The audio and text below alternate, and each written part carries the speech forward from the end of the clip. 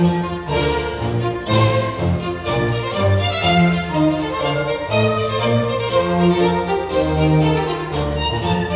morning, good afternoon, or good evening. Welcome to the Classic English Literature Podcast, where I take a historical, philosophical, and often quite personal look at the greatest hits of English lit. This is our second episode on Chaucer's Canterbury Tales, and for this show, we'll do a deep dive into one of Chaucer's most fascinating characters, the pardoner. In the Middle Ages, a pardoner was an unordained cleric, that is, a minor church official who could not perform the sacraments like a priest. But he was charged with the distribution of pardons, also known as indulgences, which could allow a soul, after death, to avoid or at least diminish the punishments of purgatory. Oh, what's purgatory? Some may ask. Well, let's do a quick and dirty on one's post-vitality options according to Holy Mother Church. When one shuffles off this mortal coil, one has three possible destinations. If you're super good, you go to heaven, where all is sunshine and rainbows and you can listen to beautiful people playing harp music. If you're super bad, you go to hell, where all is fire and fury and you are forced to listen to ukulele music.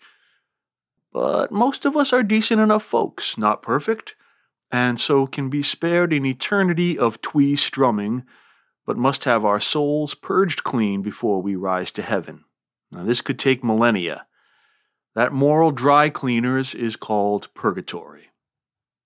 Now, purgatory sucks. It's just like hell, but it does have an exit, so you want to get to that exit as soon as possible, long before tiptoe through the tulips lodges itself irrevocably in your brain. The more Catholic among you may wish me to point out that there was a fourth option for some departed souls, and that was limbo, a special place in the afterlife for the souls of unbaptized babies. They couldn't go to hell because they'd not committed any sins, but they couldn't go to heaven either because they carried the stain of original sin from when Adam and Eve did a bit of ill-advised produce poaching. As a footnote, though, limbo was shut down in 1992, completely dropped from the official catechism of the church. So, Space Felice, a cozy afterlife fixer-upper, contact Augustine of Hippo and Associates to schedule a viewing. Anyway, pardoners distribute indulgences or pardons that could relieve the suffering soul, a commuted sentence, as it were. Now, technically, pardons were not for sale. They were to be issued as a kind of a thank you gift for a free will donation to the church. And it was best if the pardon wasn't for you, but you generously passed it on to someone else. But you can see how this system was ripe for corruption, and why some 120 years after Chaucer, Martin Luther set up a howl about it and invented all the Protestants. Our man is the last pilgrim introduced in the general prologue to the Canterbury Tales, and here's what faithful Chaucer pilgrim has to say about him. Straight from the court of Rome had journeyed he, loudly he sang, "Come hither, love, to me." This pardoner had hair as yellow as wax, but lank it hung as does a strike of flax. In wisps hung down such locks as he'd on head, and with them he his shoulders overspread, but thin they dropped, and stringy, one by one. But as to hood, for sport of it he'd none, though it was packed in wallet all the while. It seemed to him he went in the latest style, dishevelled, save for cap, his head all bare. His wallet lay before him in his lap, stuffed full of pardons brought from Rome, all hot. A voice he had that bleated like a goat. No beard had he, nor ever should he have, for smooth his face as he just had a shave. I think he was a gelding or a mare.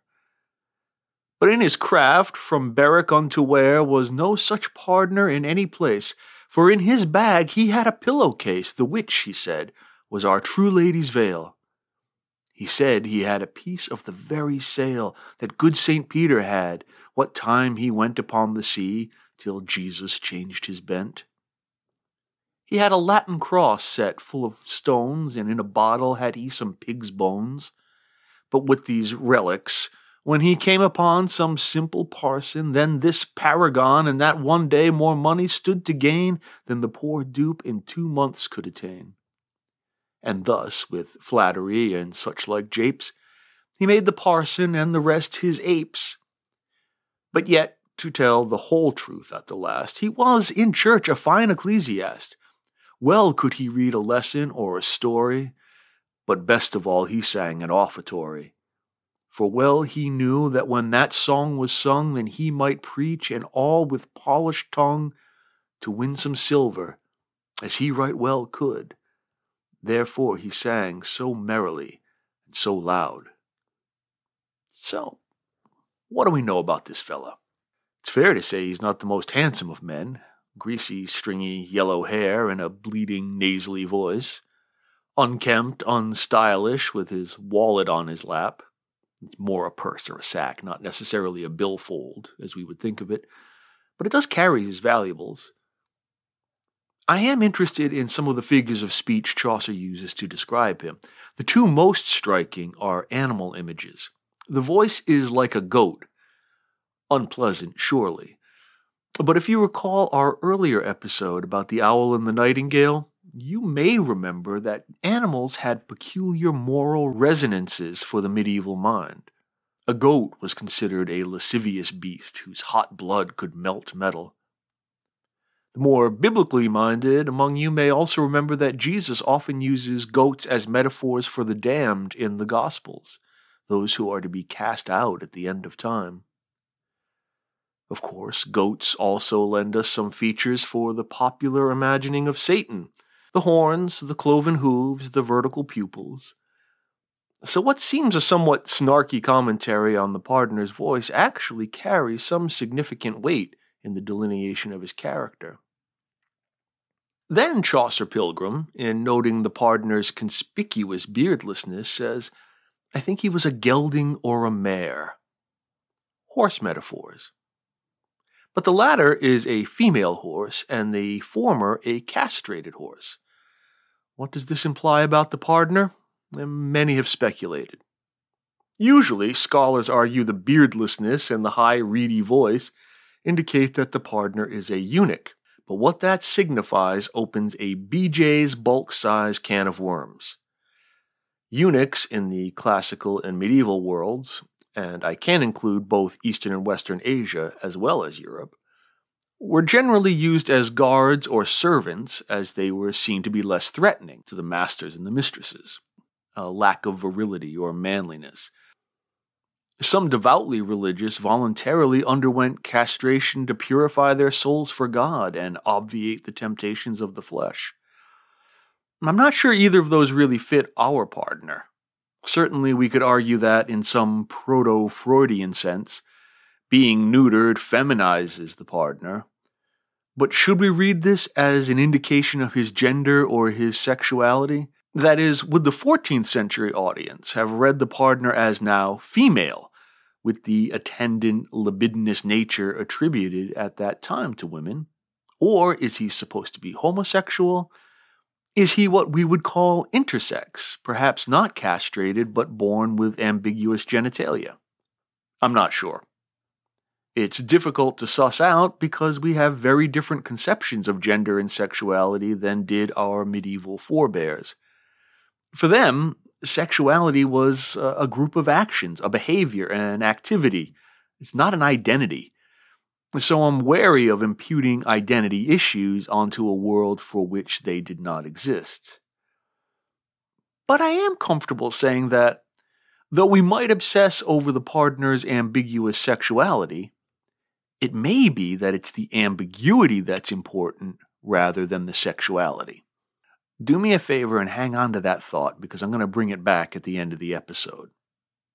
Because we do get the sense, don't we, that this guy is somehow not on the level. We certainly know he's a fraudster. Even Chaucer Pilgrim sees that, noting the pillowcase, rag, and pig's bones that the pardoner passes off as holy relics. And he says the pardons come from Rome, quote, all hot. Perhaps that means they're fresh and new, that they're stolen, or that they're phony. But Chaucer Pilgrim does seem impressed by the pardoner's ballsiness, if you will excuse the ironic pun, in deceiving poor country priests and their parishes. Remember, he says, quote, in that one day more money stood to gain than the poor dupe in 2 months could attain, and thus, with flattery and such like japes, he made the parson and the rest his apes.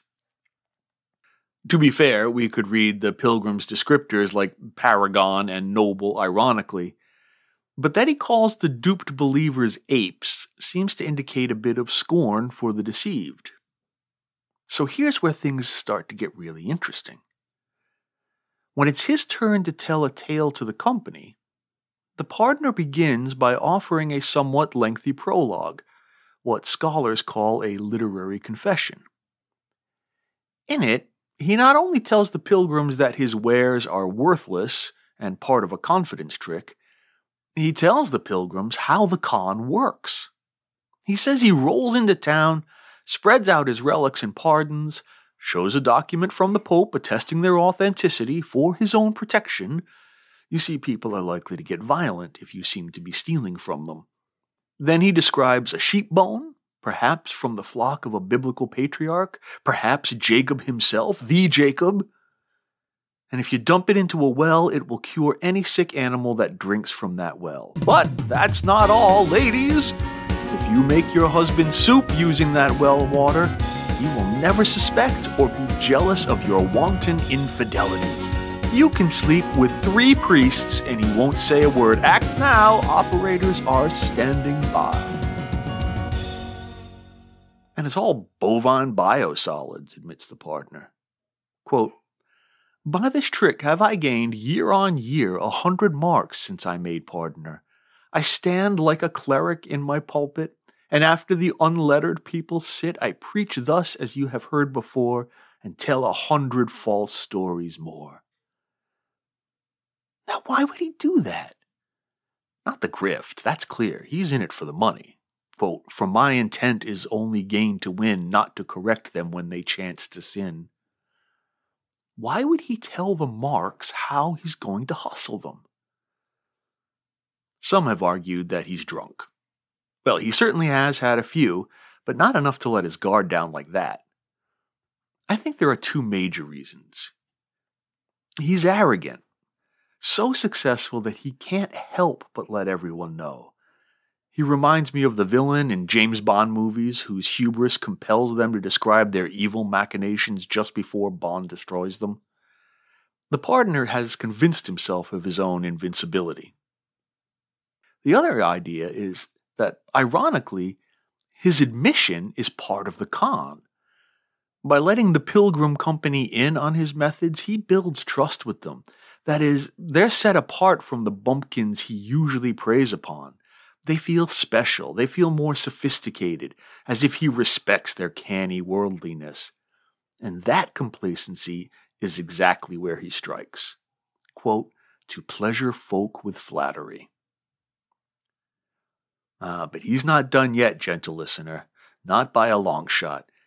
He's got a sermon that he preaches to get his customers primed for buying, and it's based on a text from St. Paul's first letter to Timothy, chapter 6, verse 10. Radix malorum est cupiditas. The love of money is the root of all evil. Yes, yes, yes. He preaches a sermon against the very sin in which he revels. Greed. The irony couldn't be more noticeable if it painted itself blaze orange, danced the Rasputin shuffle while singing Alanis Morissette on the White House lawn while being live-streamed on TikTok. And he admits that, too. Quote, and thus I preach against the very vice I make my living out of, avarice. And yet, however guilty of that sin myself, with others I have power to win them from it. I can bring them to repent. But that's not my principal intent. Covetousness is both the root and stuff of all I preach. He tells everyone that hoarding money is evil and that he will generously relieve them of that burden. What a guy. And that sermon? It's a story. Well, technically, it's what's called an exemplum, which is a brief story that illustrates a moral point. It's like a fable. You remember Aesop's fables from when you were a kid, right? Like the tortoise and the hare. You know, they have a race, and the hare is so hot cocky that he figures he can take a nap and still beat the plodding tortoise. But the tortoise plods along, boom, boom, boom, boom, boom, boom, boom, boom, boom, consistently, and he wins while the hare is wiping the sleepy sand from his eyes. So the lesson? Slow and steady wins the race. An exemplum is like that, except that it has human characters instead of animal ones. So anyway, the pardoner tells a story to illustrate the great moral truth that the love of money is the root of all evil. But as he begins, he posits what I think is the great philosophical question of his text. He says, "For though I am a wholly vicious man, don't think I can't tell moral tales. I can."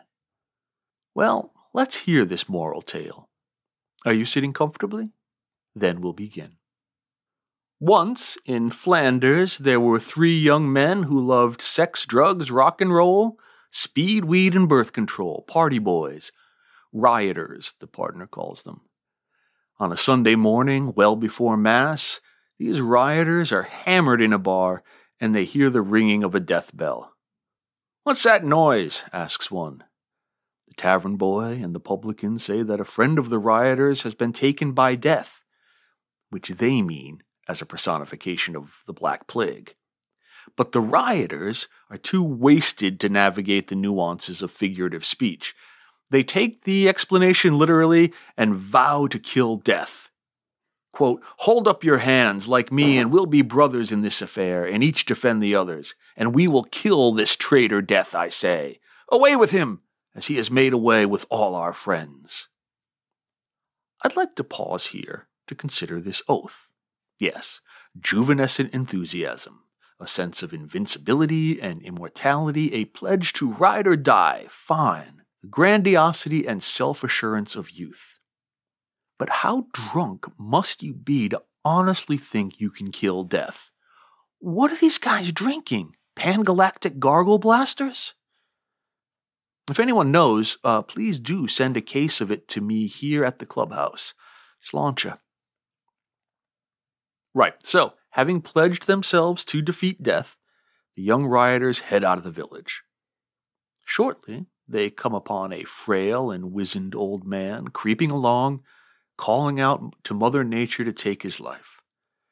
The rioters immediately begin to mock him for his miserable frailty and accuse him of being death's lookout. "Where can we find death?" they demand of him. Answer made he, quote, "Turn up this crooked way towards that grove. I left him there today under a tree, and there you'll find him waiting." But when the young men arrive at the tree, they find 8 bushels of gold coins. The quest for death is immediately tabled, and they begin to sort ways of getting the gold back to town. They can't do it during daylight because someone will see them, take them for thieves, and hang them. Best do it at night. That's a long way away, and I'm hungry. Right then, you go into town and get some food. We'll stay here and guard the gold. Good idea. Now, while the youngest heads in for beer and tacos, the other 2 start thinking arithmetically. Half a heap of gold is bigger than a third of a heap of gold. Let's kill him when he comes back. Good idea. Ironically, Junior is thinking along similar proportional lines. A whole heap of gold is 3 times bigger than a third of a heap of gold. I'll buy poison and put it in their wine. Good idea. You can see how this plays out, can't you? Junior comes back and gets shanked by the other 2. Since killing people is thirsty work, the other 2 drink the poisoned wine and die. Did they find death under the tree? You betcha. Ergo, the love of money is the root of all evil. Prosecution arrests Blood. Seems a good story for the pardoner to tell, right? I mean, it's certainly designed to part fools from their money, and few of us, I think, would dispute the basic rightness of its premise. Greed is, with apologies to Gordon Gekko, not good. But there are some complications in this story. I don't think I really have to dwell upon the dual ironies of the rioter searching for death and unexpectedly finding it, nor the slap you round the chops blatancy of the avaricious pardoner preaching against avarice. They'll play their part. The first thing I'm interested in is the tale's vision of immortality, of life without death. The rioters, on hearing of the death of their friend, do not mourn, but get angry, and foolishly assume that revenge is the best solution. Quote, "If we can only catch him, death is dead." What would a world without death comprise? They never pause to consider it. If they were better read, they might consider the Greek myths of Sisyphus, who chained up death, or Tithonus, who asked for everlasting life, but neglected to ask for everlasting youth. He becomes a cicada, incidentally, I think. Which leads me to the old man in the tale. He's interesting because he serves no purpose to the plot of the tale. He doesn't need to be there to get the rioters from the village to the grove of gold. Chaucer poet could easily have had the rioters stumble upon their gold in their quest and needn't have bothered writing the 63 lines of iambic pentameter in which the old man appears. So why did Chaucer bother? Well, first, the old man is the embodiment of what the rioters rashly seek. He is unable to die. He has been cursed and must wander the earth, quote, "because I never yet have found, though I have walked to India, searching round village and city on my pilgrimage, one who would change his youth to have my age. And so my age is mine, and must be still upon me for such time as God may will. Not even death, alas, will take my life, so, like a wretched prisoner at strife within himself, I walk alone and wait about the earth, which is my mother's gate, knocking with my staff from night to noon, and crying, 'Mother, open to me soon. Look at me, mother, won't you let me in? See how I wither flesh and blood and skin. Alas, when will these bones be laid to rest? Mother, I would exchange for that were best the wardrobe in my chamber standing there so long for yours. Aye, for a shirt of hair to wrap me in. She has refused her grace, whence comes the pallor of my withered face."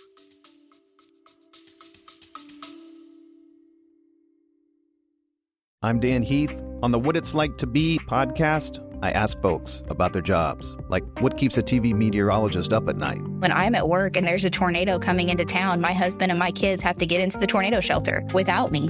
What keeps a welder driven? I never am satisfied. I always know I can do better. And what keeps a hairstylist on her toes? I know she likes that Halle Berry haircut, but she doesn't look like Halle Berry. Find out on What It's Like to Be, wherever you get your podcasts. He cannot die until someone willingly exchanges their youth for his age, which hardly seems likely. Western civilization has never been noted for its respect for old age. Indeed, one need merely flip through a magazine or TV channels to see innumerable ads for various creams, cosmetics, and moisturizers promising age-defying properties. Obsessions with fitness, the mainstreaming of plastic surgery, each decade's insistence that X is the new 20, offhand dismissals like, "Okay, boomer." In our youth-obsessed culture, we tend to see age only as debilitation. Hardly do we spare a thought for the wisdom and experience we gain in return for the diminution of our hipness. We are very like the rioters mocking age in our quest to escape death. The old man is a manifestation of a trope scholars call the wandering Jew. Legend has it that, as Jesus carried his cross to his execution, one of the citizens of Jerusalem mocked him, and so was cursed to wander the earth forever as his penance. Other examples of this trope are the Flying Dutchman, Jack-o'-lantern, the Ancient Mariner. Even more interesting, though, than the old man's desire for death is his characterization of the experience of death. Note how he principally envisions death as burial. He knocks at Mother Earth, the ground, literally, and asks to be taken in. He calls the grave Mother Earth's gate, and he refers to dirt as a wardrobe. Absent is any notion of heaven or hell, salvation and afterlife, some vision of spiritual immortality. Perhaps that's the origin of his curse, an unreflecting belief in the physicalism of the universe.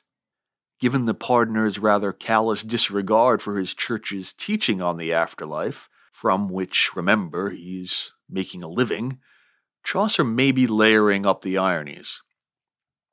But I'd like to return to an irony that the pardoner himself tries to demystify at the start of his tale, his positing that even though he is an evil man, he can tell a good story. I really wonder about that. Is a good story, and here I mean good as in morally upright, is it still good if it's used for evil purposes? That is, do the intentions of the teller have any effect on the morality of the tale?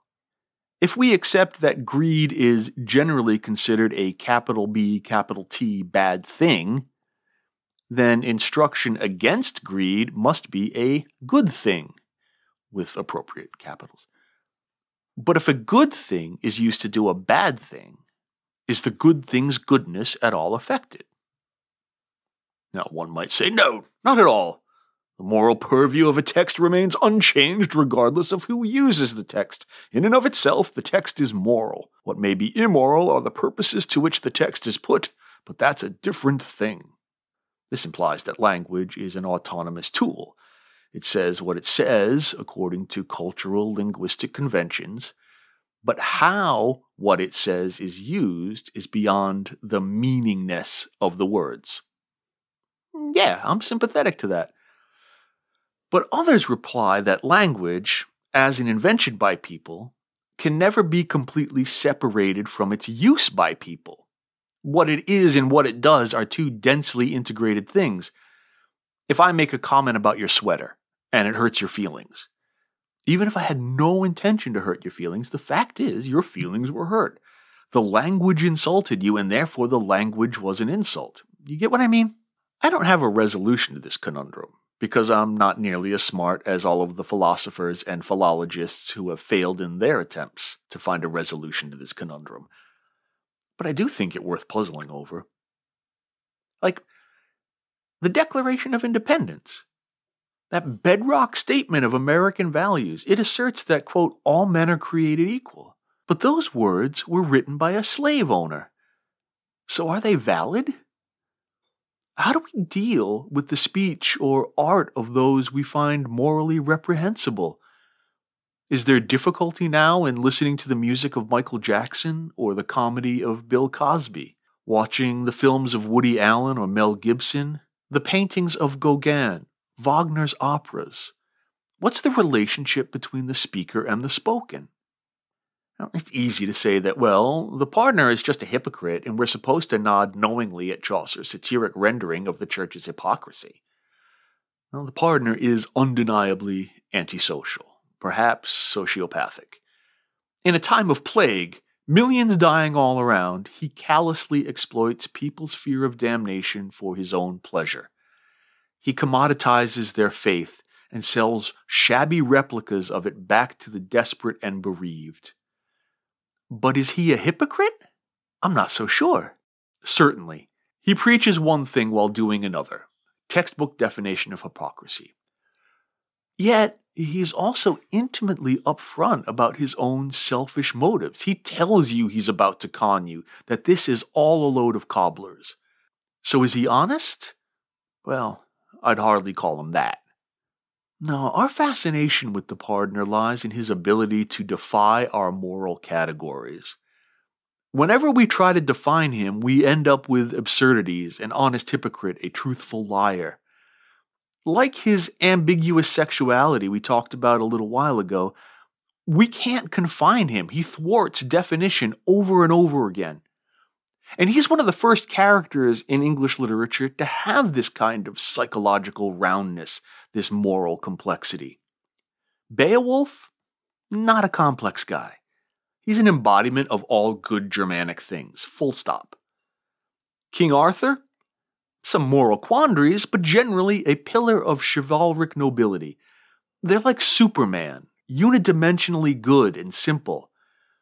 The Pardoner, not simple, not unidimensional.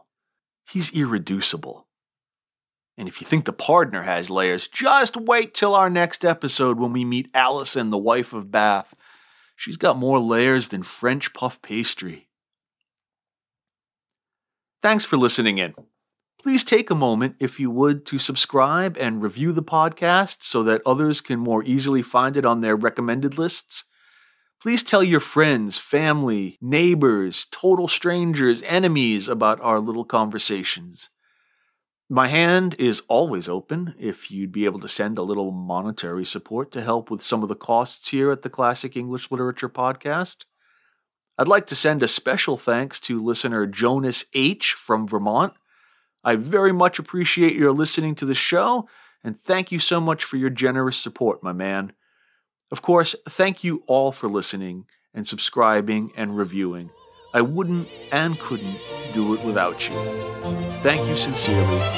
Until next time, be well.